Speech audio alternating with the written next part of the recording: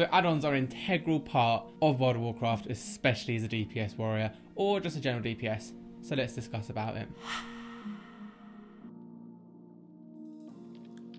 Good afternoon, good evening, good morning champions, and welcome back to another video. And today we're discussing add-ons and the best add-ons that will make you the most efficient player at the game. Before we start, I go live on Twitch every Tuesday, Wednesday and Sunday from 7:30 till 10:30. Do come on out. We play World of Warcraft, doing guild progression, doing Mythic Plus pushes, doing community events as well, so it's well worth your time. Also, give the channel a like, a comment and a subscribe, and let's get on with it. So what are add-ons? Add-ons are something that you add on to the game to make the experience as a player even better. World of Warcraft has done a lot of things itself as a development team to make the game easier for you to kind of pick up and go. However, add-ons are an integral thing to add to your game to make it that much better and to help kind of tracking what you're doing and knowing you're doing is the right thing. So we're going to go over some of the key ones as a DPS that you should have, and I recommend that you have, even more so as a Fury Warrior, some specifics that we'll go into in this video and in some future videos. So let's begin. So as a DPS, the first thing that you're going to want to have is details. Details is a damage tracker, and it's not just a damage tracker. It does health, it does damage taken, it does tanking ability, it does aggro, it does abilities, it does literally everything. However, as a DPS warrior, this will be able to track your damage per second,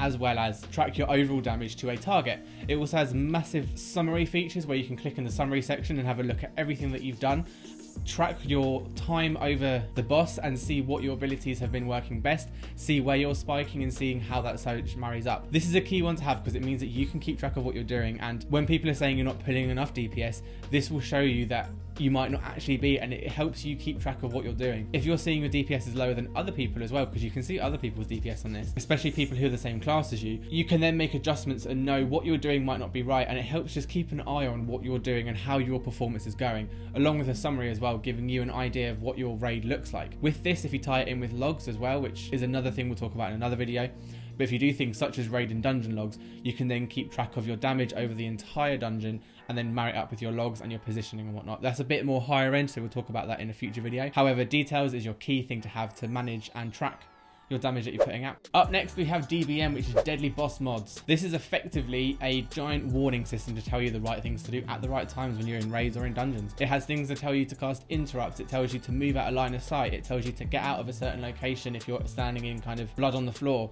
It will warn you about upcoming spells that the boss is about to cast, and it will have a list of cooldown timers for what you need to keep an eye out for. And if you're a raid leader, this helps you keep track of those things. If you're just a normal DPS, then this helps you know what's coming up, especially if you can predict an interrupt that needs to be done. You can see it timed up. This whole thing is fully customizable. You can have certain alerts go off and make certain sounds, certain colors, and you can customize the entire UI for this thing. Similarly with this, there is another one called Big Wigs, which is often used by raid leaders because it has really good cooldown systems, and this works in the same way in giving you cooldown timers, countdown timers for everything that you need to know about as far as dungeons and raiding concerned.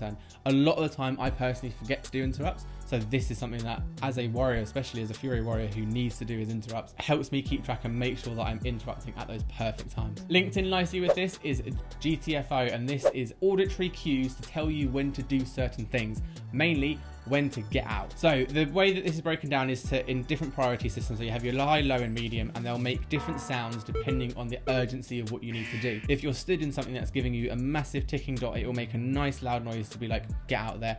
If you're being hit by AoE from a certain distance and it's not too bad, it will do a different kind of sound. And it's just nice to have those auditory cues that necessarily you don't have to see on screen. Things like DBM, you need to be looking on your monitor to see what is flashing up. Whereas with this one, it's just a sound. So as soon as you hear that sound, you know exactly where you're standing is the wrong place. As for your warriors, we're always standing in the wrong place. So get this add-on and then it will help you hear when you need to move. Next up, we got a couple of quality of life ones, which are going to be about 3 or 4 in one go. So we have bartender, nameplates, and shadow unit frames. And these are 3 that I always have. I don't personally like LVUI. LVUI, I'll put a screen up now. It's quite an intense one. It takes a lot of computer power to get LVUI working because it changes the entire user interface for World of Warcraft. Whereas nameplates, bartender, and SUF do something similar but at less processing power. These are really good at being able to customize your layout. So shadow unit frames just changes how your nameplates look on the screen, and you can move your nameplate to be right in front of you, so it's down by your character, which is how I have it, and then you can see your enemy there as well. Along with that, you have got nameplates, and nameplates just makes it easier to see your enemy from across a map. You have a bigger bar, your dots on top of it are easier to track, so you can manage and know what time's left on those, and it makes selecting an enemy out of a crowd of enemies a lot easier because they're bigger and clearer for you to see. And then bartender Defender is a nice one because it lets you customize the entire UI as far as your bars and your macros and everything is concerned. So you can hide the bars, you can have them at a different opacity, you can have it so they only appear when you hover over it. So you can really clean up your UI and use different things to show triggers on your screen, which is what we're going into next. Next up, we have weak auras, and weak auras is an integral key thing to have as a DPS, as anything in this game. And there's so many features. We're going to do an entire video on the best weak auras to have as a Fury Aura, as a DPS, but we'll go over it quickly now. Basically, weak auras is a fully customizable system which will flash things up on your screen that you want to be flashed up. It could be in damage, it could be when you go into a certain location, it tells you to mount up. It can literally be anything, and I use specific ones. If you go on the website called Wagyu, there's tons of pre-made ones that you can import, so you can get things such as the Fury Warrior one that I use, which massively helps your rotation. And that's why weak auras is so key, because of the way it's designed. Those flashing warning signs and those triggers that you can make each thing have means you're going to be maintaining your rotation. I use mine a lot to prompt my rotation, so I remember to push certain buttons at certain times and not at other times, with the squares lighting up, flashing, doing swirls. Not only can you do that, but you can also track things such as tactics in bosses. I'll put a link down below for the Castle Nathria one, as well as tracking your interrupts, and if you have interrupted, if someone else has interrupted, and if yours is on cooldown or not. So it's very, very good at tracking, helping you maintain your rotation, and letting you know tactics if you need to know them.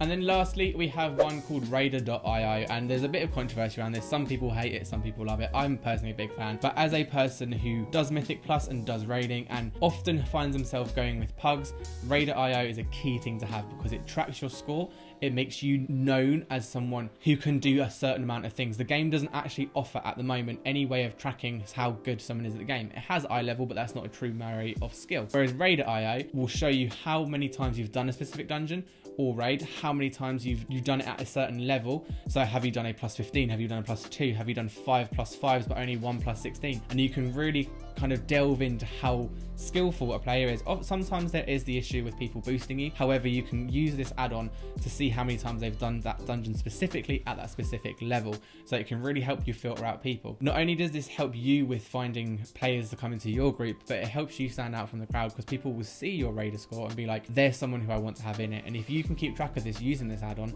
then it helps. It's massively integral to having it in the game. So this was just a brief video to kind of go over those few main add-ons that you should possibly definitely have as a Fury Warrior or as a DPS whilst you're playing World of Warcraft, because they will, one, help your quality of life better, two, they will help kind of make things easier to manage. They'll let you know on things that you need to do at certain times of DBM, help you track what you need to track, and help you maintain that rotation, as specifically as a Fury Warrior. And for the Fury Warriors who are watching, rotation is key at the moment because we're so low on our DPS, so we have to make sure that rotation is key. And using something like weak auras and being able to track things on our DPS trackers such as details, it significantly helps us know what we're doing is right or wrong. And that's our video for this week. Like I said, we're going to have future videos on weak auras specifically for your Fury Warriors that will be integral to your gameplay and helping you be the best. But that's for a future video. We'll also go into further details about some of the other add-ons as well, and we'll do add-on focused videos in the future. If you're interested in that, do comment down below. If there's any add-ons that I haven't mentioned that you use, please do pop them in down below and we can talk about add-ons and what kind of things you have. As always, do give the channel a like, comment and a subscribe. Also catch us live over at twitch.tv/oldschoolJRL every Tuesday, Wednesday and Sunday from 7:30 till 10:30, playing World of Warcraft, doing guild progression, doing the lot. Come on out, it's great to have you there. Other than that though guys, we'll see you next Thursday for another video. Bye bye.